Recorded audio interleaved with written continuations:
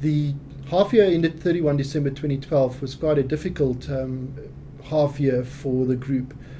Notwithstanding the fact that our cash generated from operations was up about 110% compared to the previous year, earnings were substantially down by 60%, but also at a cash operating level, the group results showed a decline of some 45%.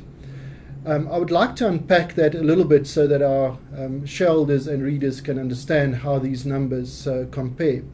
In the half year ended 31 December 2011, we did not account for the acquisition of BDLive. So in this half year, we only acquired BDLive with effect from the 1st of June. And as was very clear from the numbers, our BDLive operations did not perform for the 7 months under our ownership.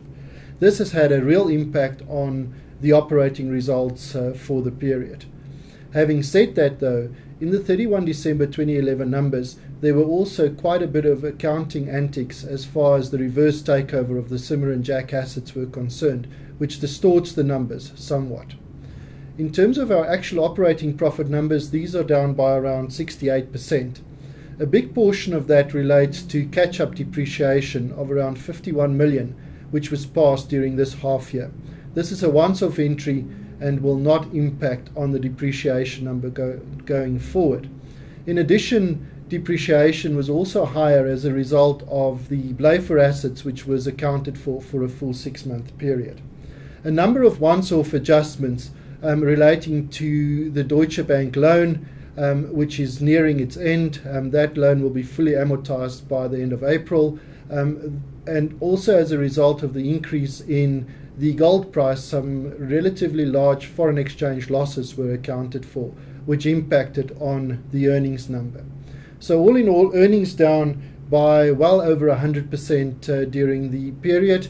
Having said that, we are still confident that our March quarter will look somewhat better from an operating profit perspective, although production numbers will be lower.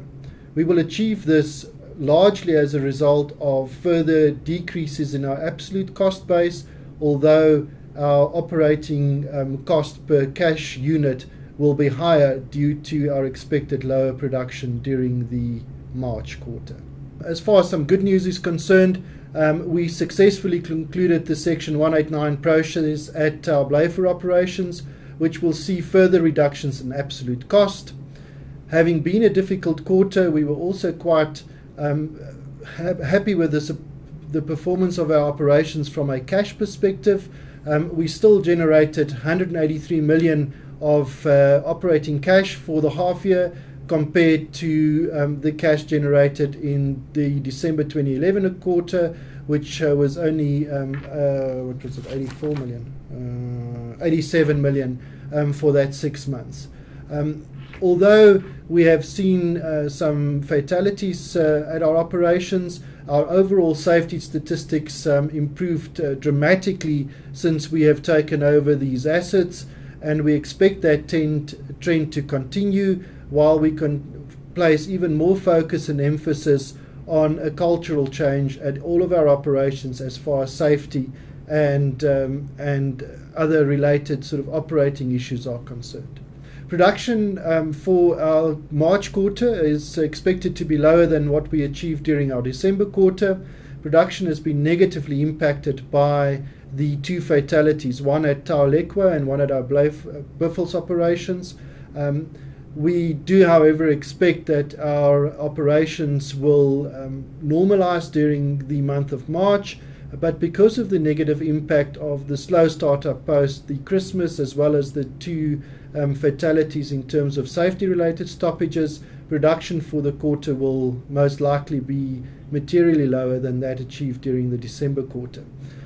We do, however, see some benefit, further benefit from our efforts to reduce our absolute costs, and do not expect our operations to be in a loss-making position for the March quarter. Our outlook for the June quarter is certainly a lot more positive. We expect our June quarter operating results from a production perspective to be much more in line with what we achieved during the September quarter. That will have a material positive impact on the cash generated from the operations, and notwithstanding the impact of higher electricity winter tariffs during the June month, we do expect our March quarter to generate substantial cash for the group.